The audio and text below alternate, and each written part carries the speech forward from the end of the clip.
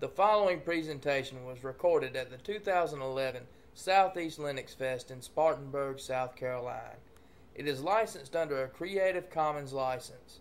For more information about the SouthEast LinuxFest, visit www.southeastlinuxfest.org. The SouthEast LinuxFest would like to thank the following Diamond and Platinum sponsors in 2011 for helping make these videos possible. Drupal people in the house, say hey. All right, excitement ensues.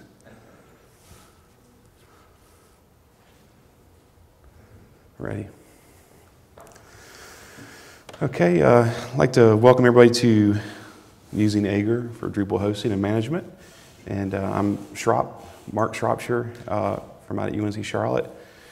And so hopefully we can make this kind of interactive. We've got a packed house for the Sunday afternoon sessions, and that's for the video. And so anyway, we can make this kind of interactive. Folks ask questions. I'm not coming here as my disclaimer, as an expert on Aegir. I'm still learning, but I can step you through some of the things that I've done with it and things that we're trying to do out at the university to leverage Aegir for our hosting environment. So I basically ripped this off from the Aegir project site. This is what's Aegir. So you guys can read that, and you can go to the site and read it, and it's quite interesting. But the one thing that I kind of disagree with in this statement is that it's deploying and managing large websites. I don't think it necessarily has to be large. That's just, whatever. I'm sure some of the folks that have used Aegir and some of the folks in the past have been core committers to Aegir have had plenty of large sites, but I can tell you it works just fine on small sites. Instead of doing this at the end, I kind of want to throw this up now so people can kind of take a look. But here's some good resources for Aegir. If you hit the main aegirproject.org website, they talk about some of these, the Twitter account and the that's kind of the main page where they talk about some of these resources. But when you hit that page, you'll see that there's main link to community.aegirproject.org. That's where all the documentation lives for the project, and kind of information on how to get into the issue queues if you want to report bugs and things like that with the project and go that deep. But it's got some excellent documentation on just how to install it and start using Aegir and playing with it and that sort of thing. And it's also, the support folks are great on IRC. Feel free to pop in and ask a question. And also, if you learn some things about Aegir and you know the answer, feel free to jump in and answer a question, because when I was at DrupalCon Chicago and spoke with some of the main folks who are coding the Aegir project, they're highly involved with the support and answering even the most basic questions. But obviously, if some of us that don't know as much about it or are not involved in that level can answer support questions, it helps those guys develop and write code instead of answering the same questions they've answered over and over. So I try to help out there if I can. And of course, they're on Twitter, and that's mostly just announcements and things like that. As far as installing Aegir, there's been for a long time kind of a manual process to install, but there's actually now a Debian package. You just have to add the source to your sources list for apt, and you can install it. On the community site, and I'll reference that site a lot, there's actually a page on the operating systems, which is below on the slide. So you can kind of check out if you're trying to run it on a different operating system than Debian or Ubuntu, kind of what's supported, and maybe there's some documentation on how to handle those and maybe issues, things to watch out for. But right now we're running it on Debian, and it seems to work real well since that's where it's developed mostly. So that's the page on that. And anyway, the installation guide. I didn't want to really take you guys through the installation because it's pretty simple, especially if you're doing the apt-get install Aegir. That's the way I like to do it now, and kind of the preferred way to handle it. If you don't trust that and it's a security thing or whatever, you can still go through a manual process. But that seems to work well. And The reason I just put the installing link there is that there are a number of steps that you just want to check out. Make sure your system has the right requirements fulfilled and things like that to get it going. So as far as components of Aegir and what makes Aegir up and allows you to do some of the fun things, which we'll get to in a minute, some of the actual things it actually does for you. There's the provision piece, which is the back-end tool for all your system tasks. So Aegir, and I mentioned it down below, Aegir uses Drush, it uses Drush make. And provision is actually a Drush command that Aegir executes in the background and handles things like migrating sites and cloning sites, which is like copying sites, and all of those tasks are handled by provision. Hosting is actually just the front end piece, and it basically ties together a lot of the pieces that provision has and Hostmaster has, which is the next piece. So it's kind of three big chunks here, three separate projects that make up the part. But hosting is it's kind of what you see when you go into Aegir, the website. It's just right now it's a Drupal 6 website that manages as many sites and platforms as you have out there. Hostmaster is a profile for installing and setting up Aegir, and that's what's executed as part of the apt-get install, or if you do it manually, to pull in all the pieces, Drush and the Elder theme. That's part of the things that are pulled in by Hostmaster during the install process of Aegir itself. And that's just a default theme that looks real clean, looks nice, real minimal CSS, just to make things simple. Anybody have any questions about those pieces so far? So this is getting into kind of the good stuff. So once you have Aegir installed, you've got three main components or entities, and the servers. And these are all nodes. When you create these become nodes. So server, it can be a web server, it can be a MySQL server, it could be an Nginx web server. It could run web and database. It could run one or the other if you want to split up your database server from your front end server. A server is just a designation so that Aegir is aware that that thing exists. Part of setting up these servers that involves, and there's some instructions on this community site, part of that involves configuring keys the way you want them so that the main Aegir server can communicate and copy over platforms and the files that it needs to distribute. And also making sure that that remote server has all the proper requirements, whether it's PHP, Apache, or whatever, to process the sites that you have on there. A platform is actually just a complete, take Drupal core. It's a complete set of Drupal core with an install profile, modules and themes and all the pieces that you want to install. So just imagine when you go and look and you open up and look at a Drupal site, existing Drupal site, you can actually pull that in as a platform and make it something that Aegir then can just create new sites on top of.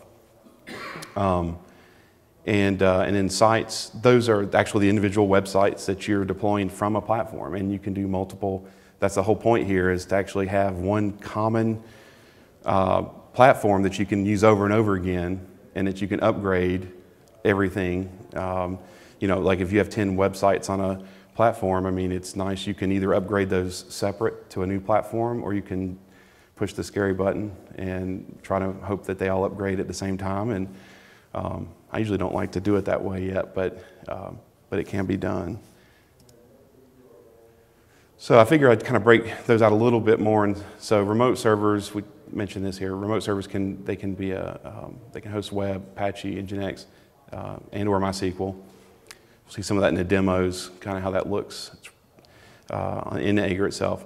And there's the docs on how to add a remote server, which that's pretty simple, pretty neat. And you can actually extend Aegir to have other service types. So if there's some other function or some other web server or database server that you want to support, of course Drupal has to work with it, or you have to make Drupal work with it. you can extend that and have other service types. A little bit on the development side. And as far as platforms go, I already mentioned that you can just take a existing Drupal site and drop it into the platforms folder and create a new platform from that. But you can also use a Drush makefile. So, if you went to, I think a Drush generator, there's a Drush generator site that kind of lets you make little make files just to kind of test and play with, or you can just write your own make files. Those, Aegir will take a make file and do whatever the make requests, build that out under /var/Aegir/platforms in a standard build, so that it's there. And when you want to upgrade a new platform, it's as simple as deploying a new Drush makefile and then creating a new platform and then migrating your sites to that new platform. I say it's simple. That's if everything works right. If everything goes. So we hope it does. And there's just an example. This is how I've been naming my make files. I get real kind of crazy about naming and standards so that it doesn't confuse other folks on my team. So we've just been making a folder called builds, and then under that we make a folder with the build name. Under that we do build name.make. And the reason we do the folder for now is just I figure that I may have to at some point put maybe put other files in there with that make file at some point, or have another need, maybe even a README or something, but just to contain those in a place that they can just live. A site is a single website published using a platform. So that's kind of the end goal. At some point you want to get this thing going so you can push the button and the site happens and you deploy a site. In Aegir, it maintains all of your Apache vhost configurations.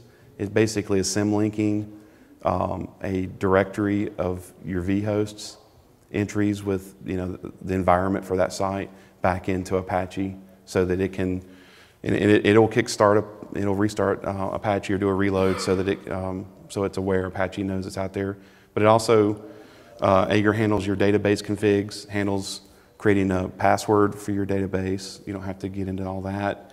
It manages creating the databases. It handles cron for your sites. And right now, on the cron piece, I think right now cron is set sort of globally, is what it looks like to me so far. So if you need, sometimes I have a need to run cron more often for certain applications and things. So we're using Jenkins to run cron, so I may use Jenkins just to call cron and as a, or you can just do it in cron tab, I guess, if you need to do it more often. It also creates Drush aliases that the Drush provision command uses, and that's basically a shorthand in the Drush world, so that it basically Aegir can reference easily different sites and move those sites around and perform Drush commands on them. But those aliases are available under var Aegir configs, and so you can actually use those Drush aliases yourself if there's functions you need to do. So that's always there at the command line. And it also handles permissions for the site. So one of the things when you see a site being, or look at the log after a site has been installed, you'll see notations about permission settings. So it handles permissions on your files upload folders and all the places that need permissions checked. And so and I did want to mention again, you can extend a lot of things in Aegir. You can extend. It's a Drupal site, so again, you can add additional modules, and there's kind of a small ecosystem of modules for Aegir. But you can also add other Drupal modules and test them and integrate them into Aegir. I've kind of been keeping my Aegir installs clean so far, just so I know that if things go wrong, it's something with that install and it's not another module causing issues. But you can extend Aegir with other features, and some of these, I can show you in the demo, but there's some places where you can turn on SSL and site aliasing, so you can have other domains point to the same site. I know in our world, the marketing folks make us point www to sites, even though we don't use that or care about that. But that's how, so we can use that. And there's some other ones that are important for using Aegir, in my opinion. The cloning feature, which we'll talk about in the site migration features. So let's go ahead and jump in and take a look at Aegir. And here's actually the community site, the community.aegir project.org site. And so there's some, this is just an open Atrium site. There's some dashboard info and, a box for searching for help. But I usually jump right to the documentation area. And there's a handbook. And it's done pretty well.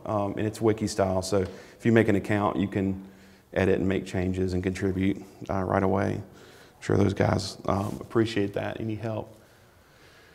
So I'm VPN back into home base. So we'll cross our fingers that this all works for us. But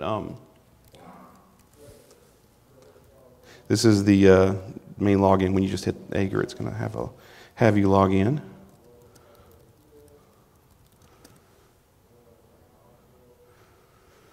Okay.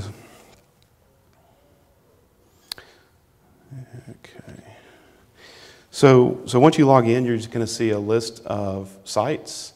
We've got a number of sites running here, and so what's interesting, you actually have the domain for the site. You've got which profile it was built with. You got your language when it's created, and the platform. And again, this platform, the idea is you want to move towards running multiple sites off a single platform to get really the benefits out of Aegir. So that's your sites page. It is using Drupal's the core multi-site functionality. That's exactly right. I'm glad you brought that up. It's an important feature. So Aegir is not doing anything magical that you couldn't do just with a Drupal install and just dropping folders under the sites folders with settings PHP and things like that. But it's helping to automate that functionality. So that's the sites page. And you've got these 3 tabs that you're going to move between. See my cursor there? So we'll just we'll take a look at servers. So this is the piece you kind of set up and you don't touch after a while. Hopefully you get it set up and working. And so we've got, you're basically a standard out-of-the-box Aegir install. You're not going to have these last 3. Those are our extra servers that are running. You're just going to have localhost and an entry for the Apache that can be publicly viewed. So we're actually running 3 other Debian remote servers, and each of those have Apache and MySQL on them. But as you'll see in a minute, when you create a site, you do have an option to, when you create a site, you actually have the option to say, this is where my database lives. So you can make it live on any of those servers or just a dedicated server for MySQL, which a lot of folks want to do just for performance reasons, so they can tune that server just to work well as a database server. Right now, the way we're splitting this up, this is a SWRT02 Linux is a server that we use kind of development purposes, and we have some Git repos there and some our Jenkins applications there, and we just have that added to the system in case we want to push something out to that box. And then right now 03 is a test, and 04 server will be a Linux production.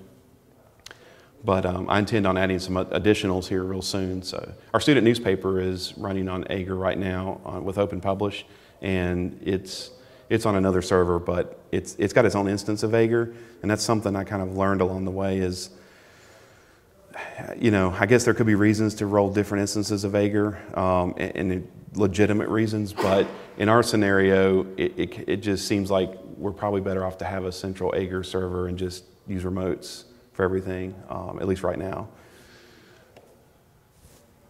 So any questions about servers? We'll jump over to platforms, kind of get to the more exciting stuff here. So we've got a number of platforms listed. Again, this is living under /var/platforms, which I can pop into here.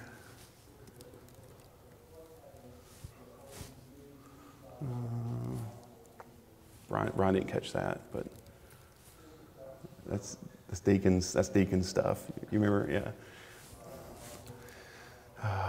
Blah, blah. Let's see if we can.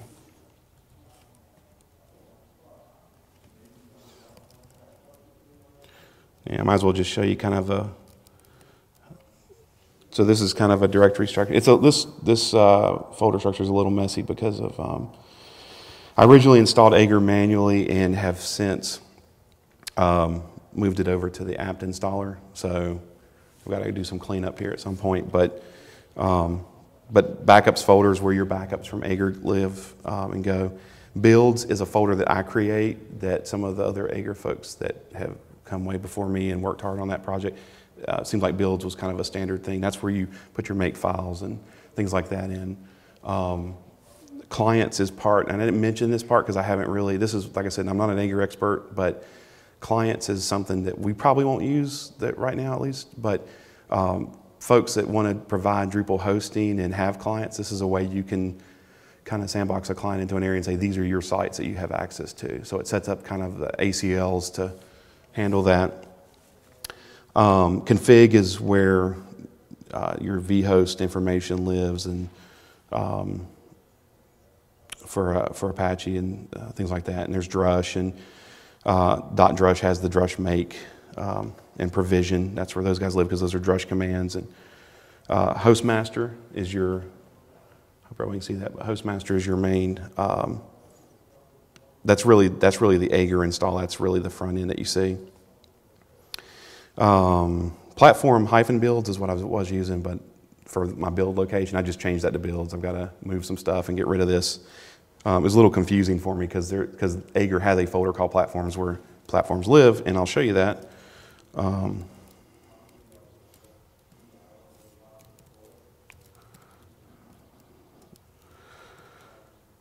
So each of these, except for that open atrium tar-zip file, is actually a separate platform. And I do want to mention something that that everybody with Aegir project that works on that project is aware, but something I'd heard and something now I've experienced with the remote servers that is kind of goofy in a way, but understandable on the way the remote servers work. You'll notice that the way I've named these platforms, they have a server. That's what that is at the end, SWRIT 03 Linux and 01 Linux. Those are actual server host names, and I put those at the end of platforms. You can't right now make a platform in Aegir and then have it that platform live on multiple remote servers. So what that means is, just something to be aware of, let's say that you've got a platform and it's your Drupal 7 sandbox. It's a development sandbox that has your standard build of development tools that people use and test with.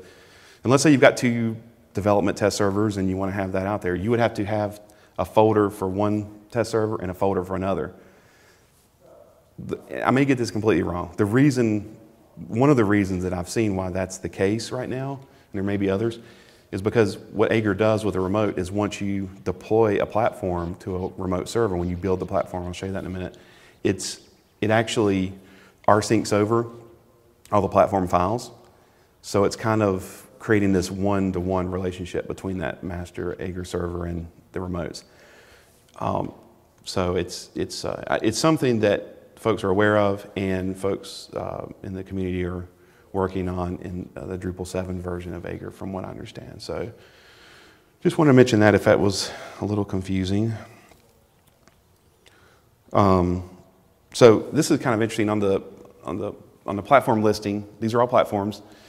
The way we've decided to name our platforms now is we're putting our drush make files in Git, and we actually have a repo for the make and any other files that need to live in that for that site. When we're ready to release a new make file to use on Aegir, we're actually just tagging, and we're just calling it build hyphen and the date, kind of in European format. And so that's where we get the names on some of these, where it says, like, we're using the conference organizing distribution, COD. I don't know if you guys have heard that one. Use COD.com. It's a pretty interesting distro, and so we're using that for a couple of sites at the university. But you'll notice I have different builds and for the platforms. So at one point, these 2 sites that were on this build were actually on this previous build, and I've migrated them over. So once you've migrated and you don't have any sites living on that platform build, you can delete the build. So at some point I can remove it. But probably like a lot of other folks in here that are sysadmins, we like to take some time before you hit the delete keys on anything and just make sure, are we sure we want to do that? So I've done the same here. I've got a Drupal 6 sandbox build and Drupal 7 sandbox build. Hostmaster is actually Aegir's front end. It has to kind of be there.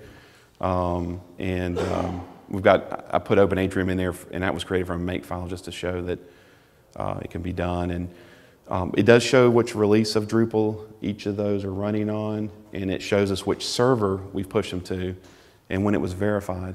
One thing that you'll see on sites and servers and platforms is something called verify. What verify does, that is a time when Aegir can take an inventory. Like if it's a platform, you're asking it, look at this set of code base, go back through it, make sure permissions are set right, make sure everything's in order so that we can actually use it. On the community site, there's a great page on verify that shows you each step that Aegir goes through for verifying sites, verifying servers, verifying platforms. That's definitely worth a read so you kind of understand when you hit a verify button what's happening.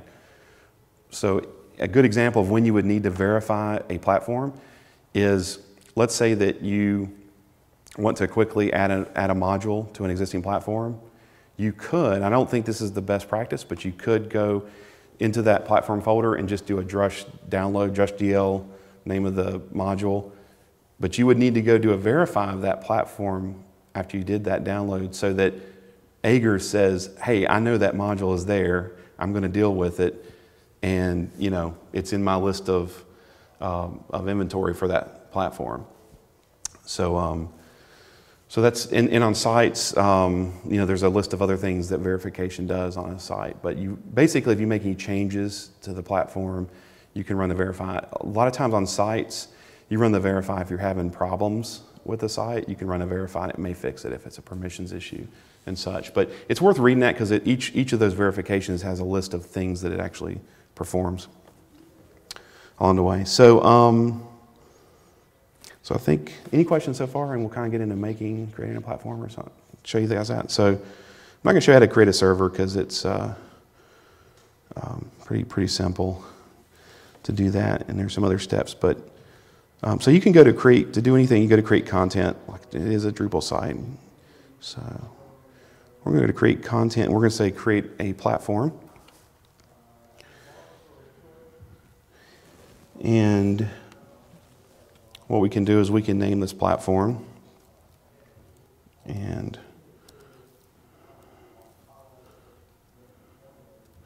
we'll call it Drupal 6 Demo. And I like to do the build numbers, some build code, so I kind of know have some reference for what this platform is. So that's just the name. That's just the title of the node, in Drupal. So I kind of thought through how I was going to name these. I don't bother putting the server name if it's on a remote server in there because that's listed when you look at the platform lists. And I didn't bother putting the version of Drupal because you see that on the list of the platforms when you list. So I'm just trying to, put what's useful in that location. The publish path is usually /var/Aegir/platforms. And if you're going to use a makefile, this does not have to exist ahead of time. So that's what we're going to do. So I'm going to call it d6-demo-build 2011-612. If you're not going to use a makefile and you leave the next field here as makefile, can you guys see that okay out there? If you're not using a makefile, you do need to create that folder. And you're going to have to, if you're not using a makefile, you're creating a folder and actually dropping an install, full Drupal install into that folder. So that's what it's going to build it off of. And that's a perfectly fine way to build it. I like using drush make files when I can so that It's easy to track, and I'm not having to track all the code base completely in Git or something, Subversion or whatever, so makes it kind of nice. So our make file is /var/Aegir/builds, and I'm going to cheat a little bit. I'm using a pre-existing make file that's out there. And here's where I can select which web server this platform lives on. This is what I was getting at earlier, that you're going to have to make a platform, even if it's the same make file that you're creating it from, you're going to make one for each server that you might have to have it live on. And it's not the end of the world, it works, but it is something that I'd like to see improve for sure. So I'm going to push it to 03, hit save. It's going to show us here the node's been created, and you'll notice every minute by default, Aegir has a queuing kind of batch system that has this queue, and it's showing that, hey, we've got a task in the queue to do a verify this platform. That's going to take that make file, it's going to run the make file, it's going to do whatever the make file says, download Drupal from Drupal.org, it's going to pull from my Git repos, anything you do in a make file it's going to handle, because it's just drush make under the hood. It's not Aegir, it's drush make. And then it's going to run through and do the Aegir stuff like permissions and log all the modules that are part of that platform and themes so that it's aware. So that'll run, and that runs about every minute. So hopefully, if everything goes well, we'll see that run shortly. So you can kind of move on and do other things. While we're kind of on this page, I'll mention a couple other things. You can lock a platform, and the lock prevents you from migrating. Let's say that you have a platform and for some reason you don't want someone to accidentally try to migrate that platform or do something with it. You can lock it, and you can't delete it, you can't migrate it. Migrate a platform, that's that global button. That's that one where if you have 10 sites on this platform running, you hit that migrate and you tell it, hey, migrate to this new build, whatever the new build is, it's going to try to migrate every site. And then deletes the platform. But Aegir's pretty smart. It won't let you delete a platform unless there are no sites on the platform and things like that. So it's pretty neat. So if we go to, so that's kind of a platform side of things. If we go to the site, and the verify is running, you can see it running now. If it doesn't work, you get a kind of a red-orange looking, background on that area. Tells you bad things have happened. Does give you an option to, and it does happen. Anything can trip that. But it does give you a log either way, success or not, so that you can see exactly what happened and what ran. And that's actually a good way. We'll pull that up on one of these, but we'll go back into this. So if I go to this verify that just ran, I can take a look at exactly what Aegir performed to do the verification.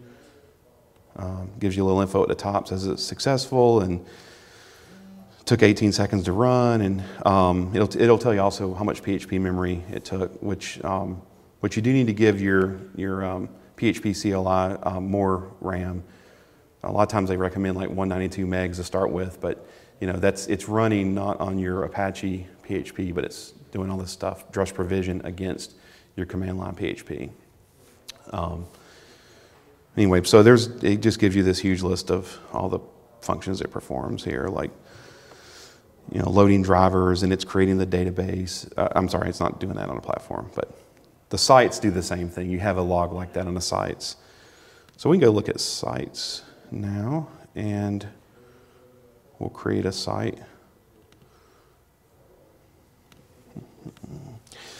So I happen to have, you need to have your DNS entries taken care of. However you're dealing with DNS, this is no different than any other domain-related, web, Apache-related Drupal thing. I mean, it's a web server, and so you've got to have hosts and everything set up and pointed. So in our environment, we don't have any control over DNS, so we have to put in tickets with networking. So what we normally do is we line up a number of development domains and just those are just DNS aliases, and have those pointed over to certain servers so we can use them whenever we need. So I happen to have,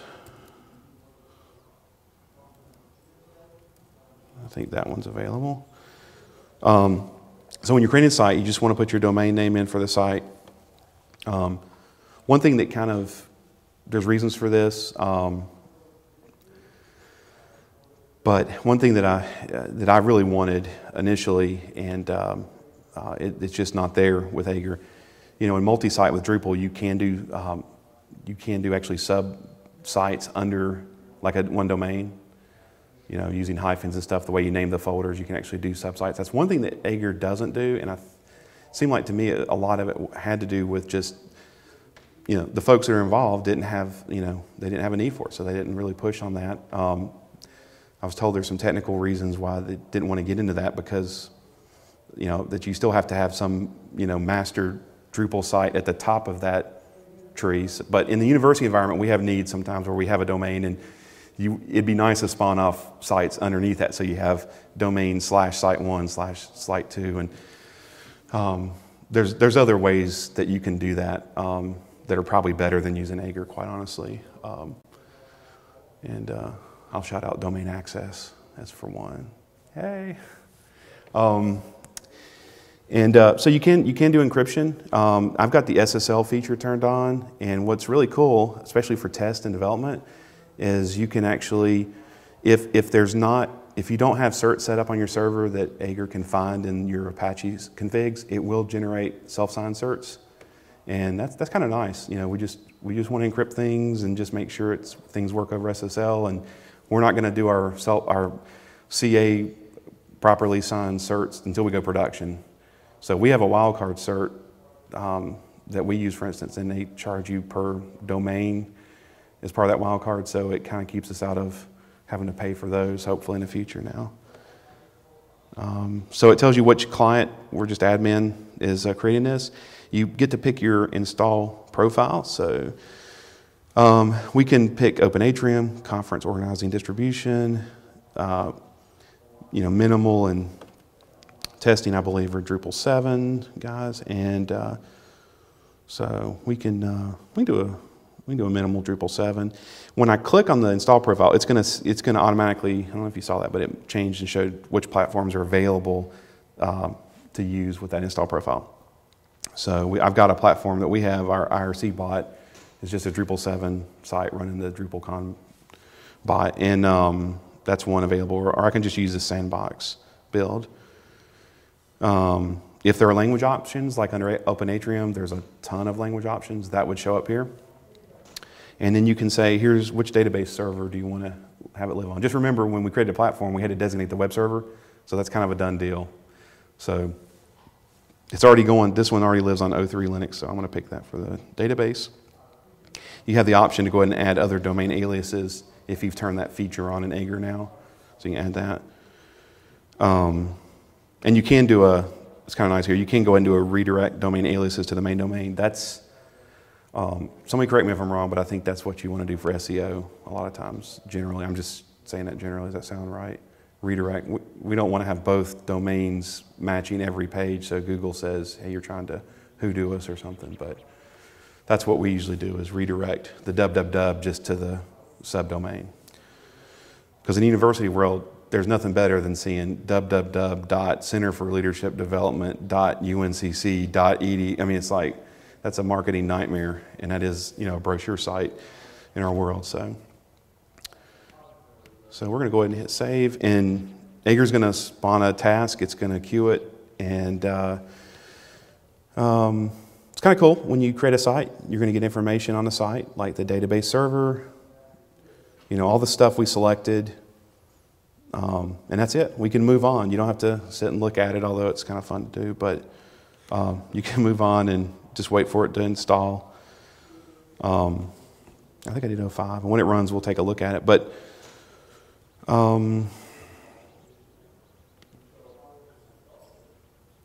servers, I know I didn't say I wouldn't show you servers. While we wait, I'll just show you a server here. Whoops. Basically on the server, it's pretty simple. You're going to enter the host name for the server, IP addresses, publicly facing IPs. and you're going to say, hey, is this guy going to run MySQL or not?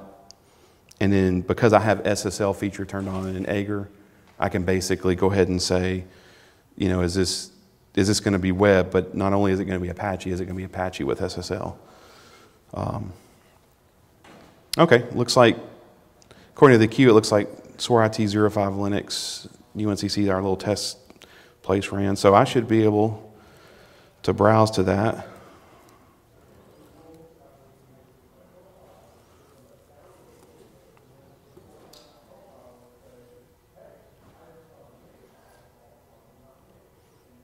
So it's running here.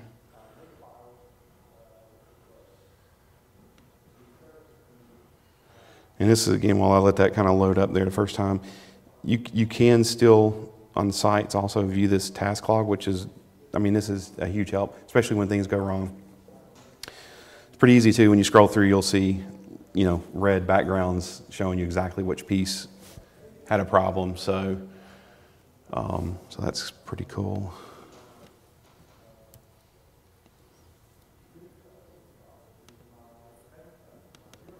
And I just realized something. That is not the proper host name. So here's what we're going to do. That's not the proper host name. I made up a host name. That host name actually lives, but it's not the right one. So here's what I'm going to do. I'm going to go back to that site. We're going to edit this site. And I'm going to add a domain alias.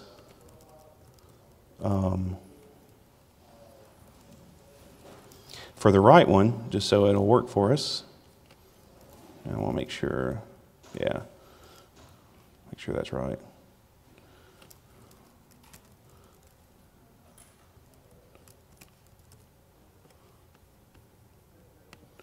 I don't know what I was thinking. I've got too many naming conventions in my head. So I'm just going to go ahead and name that as a domain alias and save it. Notice when I've added that domain alias, it's going to respawn a verify task. It's going to run through, same process again. You can control Aegir as far as how often it runs tasks. It's going to try to run up to about 5 things by default, 5 queued objects at one time every minute. And it tries its best to handle running things in the right order and, you know, handling getting things done and dealing with that. So it did the verify. But you can change the timing on that. And you can change the time down to seconds, but I think a minute's pretty good. I mean, you know, if you push it out and you can wait, be patient, it's not too bad. So now we can go to SourceIT Dev 05. And there's our site. It's got a time zone error because I think I had in this make file I had the date module, so it wants me to set the time zone. Once you log in and set it, it'll be good. That could be part of an install profile also. Just go ahead and do that as part of that. Take care of that, not a problem. But so we just created that now with Aegir Live. It's kind of neat. So they want to mention on Aegir the hosting menu. There's a few interesting things here. So under features, under the hosting menu, this is, I'm pretty sure when you install Aegir that site cloning is not turned on and site migration is not turned on. Those are things that I think you kind of want to check and activate because that's where the fun begins. So let's say that we have, this is kind of what we're looking at. We have a marketing group, and all the time they come to us technical folks and they say, we want to try some new stuff, and that new stuff sounds to us like, wow, that's scary, and you're not doing that in production, no way. It's not content you're talking about. You want to install, whatever module or whatever, make changes to themes. So what we can do is, by using site cloning, is go to an existing site. And you actually, one of the options is you can click clone and go ahead and you have to enter a new domain. And Aegir within, a couple minutes, whatever, as soon as it can, it's going to make copies of the database and take care of all the vhost entries and all that so that you have an exact copy of that production site at that point. It's kind of like a snapshot at that point in time, so they can work with it. I mean, I think that happens a lot to all of us, and something that I think will be really beneficial. And the actual site migration piece, the other one that's not turned on by default, that's where you say, hey, I've got a new platform and I'm going to migrate this existing Drupal site to a new platform. I've done it, but my use cases I'm really particular about modules, so I haven't tried the worst case scenario, trying to migrate to a platform that completely is going to break everything. When you spawn a migrate or a clone, Aegir does make a backup and it doesn't erase anything on the existing. It's just changing pointers within the system. So your existing site was still there until everything completely moves over. It's not going to get rid of anything you had on the old site. So it's pretty good about being transactional and letting you roll back. And so if things blow up, it kind of, with a migration or any of these other upgrades, it's not going to leave you hanging, hopefully, unless something unforeseen goes wrong. One thing I haven't explored is they've got a checkbox for web clusters. Yeah, not sure about that one yet because I haven't had time to play with that. But we don't really, in our world, we're in a department in the university, so we're not trying to host for the whole university. So we don't really have a need yet for clustering, so we're okay on that, but I think it'd be interesting. Sign up form is kind of, again, if you're trying to use Aegir as a service and you want clients to sign up and say, hey, I want a site, and then you can use, I don't want to get into the commerce stuff, but whatever your commerce of choice is, you can use it and sign people up and for hosting or whatever. And there's an experimental section here. Experimental meaning that these are features that, they're newer features. The only one that I've used so far is SSL support, but I hear there's people in production using Nginx support for hosting, so I know that some of that works. There is DNS support. Since we don't deal with DNS, haven't used it. But I'm sure a lot of folks that have control over their DNS, that might be an interesting thing to have. So it goes ahead and makes the entries in bind and update zone files. That's what it attempts to do, is make sure your DNS is set. And clients, you can turn that on if you need to have groups of sites for particular clients to do things with, and not let everybody be admins. And as far as the queues, this is the settings I mentioned where you can set how often Drupal cron runs by default here once an hour. And again, as far as I can tell, this is global. So once an hour is probably fine on a lot of brochureware sites where all you're mainly looking at is updating search indexing and things like that.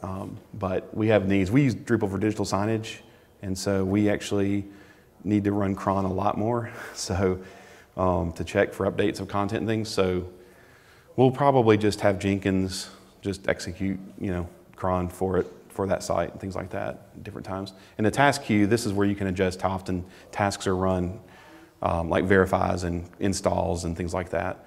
I haven't changed that except for play at this point. I'm afraid to go less than a minute because I just don't know if that would be good. I don't want too many jobs colliding and the queue getting really big while it's waiting on everything. I need to be more patient on that stuff.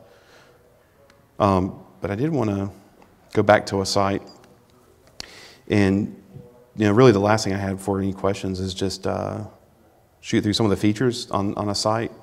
So you can run a backup, and that takes your database and your content, all your basically your site's default files. Well, not your site's default, but your files folder in that Drupal site, wraps all that up in a backup that it's kind of an Aegir backup. It's a backup that Aegir understands and can restore from. One of the issues that we have right now is that out of the box, Aegir does backups only when you go push the button. Now, I don't know about you guys, but I'm not real good about remembering to go push buttons on every website every day and making sure it works. So we're setting up some of the standard scripts we use to back up the MySQL database, and kind of only using the Aegir backup right now just to do a backup in case we're about to do some stuff and just that we may want to restore to an Aegir server, you know. So if you're migrating to a new Aegir install existing site, it's a good, you know, it might be a great one to use. You know, use that backup so that you can restore a little easier on a new Aegir site. And you can delete existing backups. And you can. It's cool when you do a backup, you can actually name the backup. So you got some options here. Just do a description, kind of like backup and migrate. I mean, as far as that feel, where you can name them.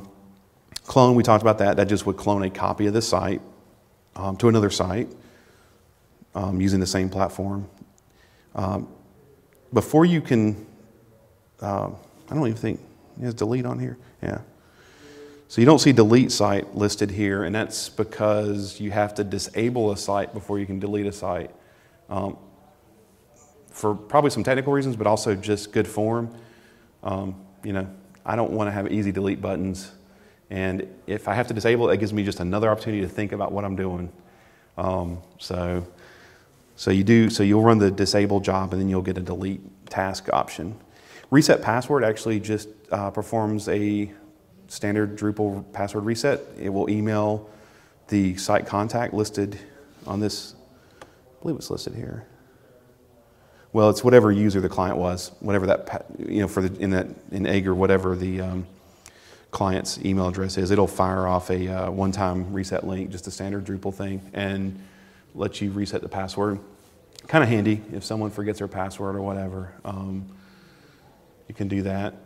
Migrate is really, that's really one of the big reasons we really want to use this, is just to make our upgrades a lot easier and the process more methodical than, I mean, I love doing Drush update, you know, I mean, I think it's magical when you type Drush and some commands, it pulls down updates and updates it, and it does the, you know, the update DB for you, and you clear the cache and everything works, and it's awesome. But, you know, that can be a little scary because you're tangling with stuff right there in, you know, especially if you're on a live site. I mean, that's definitely a no-no. But I feel like this gives us a little more process and lets us do things where we can easily roll back and the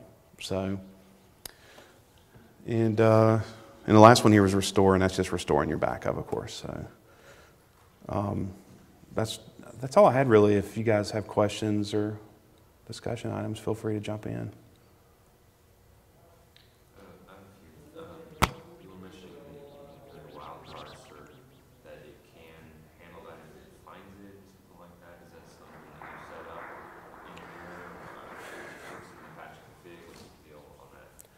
Yeah, we haven't set up our cert yet. Repeat the question. I'll repeat that. The question was, how does the SSL work with Aegir? I believe is what you're getting at. How does the SSL work, and wildcards, and setting them up ahead of time so that Aegir can use those certs? So I haven't set up our wildcard yet because these are all test servers at this point. We have used, Scott, here on the front row, Scott and I have used the wildcard certs for test sites already. They work great because we're using LDAP with AD, and we still want to encrypt, you know, user auth, you know, via that. Yeah, and so, but on the, I know there's a document on it, and I don't want to spend time searching for it, but on that community site, there's a document on where to set up your certs, where to put them and all that, where Aegir will find them. It'll basically, if you put them in the right folder, Aegir will find the certs, and it will go ahead and, when you set up a new site and you check SSL, it'll say, which cert do you want to use? Do you want to use an existing one, or do you want us to create a new one? So you could create a site, you know, a new cert for each site, or we just created a cert for now, just for a group of test sites we're using, just to keep it simple. Does that help a little bit? So that's good. So we kind of needed that. I was holding my breath when we first tested that, and I hope that functionality worked pretty well. This might be a little off topic, but the virtual hosting, I'm assuming, is dependent on running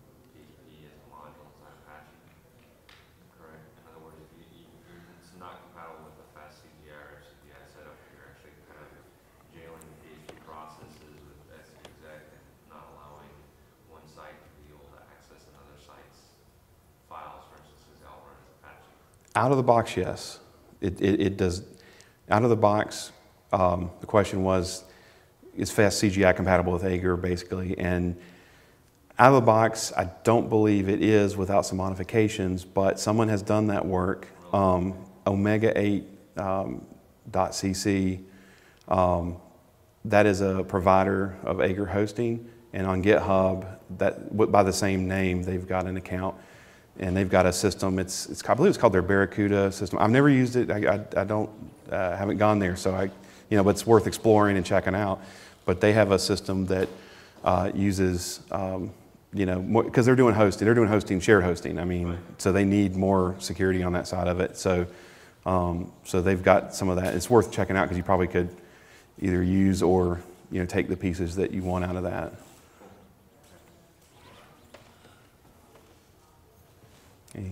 Yeah. There's one point you were choosing a particular database, but the only options you have in MySQL is none. Does it support other databases? Yeah, I don't think Aegir out of the box supports other databases just because, and I say that only because it doesn't present me with others. Now, I'm not saying, I'm sure other people have used other ones or experiment, SQLite would be one that would be kind of fun to play with 7 and things like that. But because you can, like on the servers section, I mentioned that you can actually write, extend Aegir to recognize other services, and they've got a way to handle that. I would think that if you could do it, or if someone else has already done it, there's certainly ways you can have it work with other databases. But I don't think it does. Only based on, I'm answering that only based on the fact that I haven't seen it present any other options for that.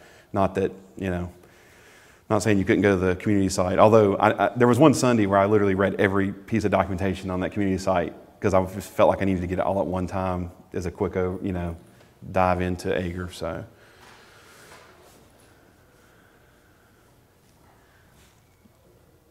Anything else or any questions?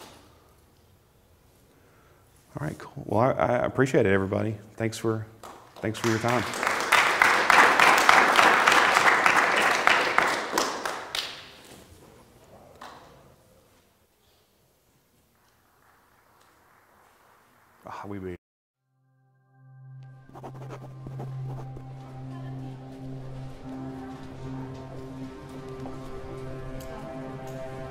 What about this? I can help with I like that. it. Can I help We you? have the same problem. What would happen if you did this? You gave me a good idea. Problem. How do you do that? It's like this. I disagree. I never would have thought of that. Let's put the word out.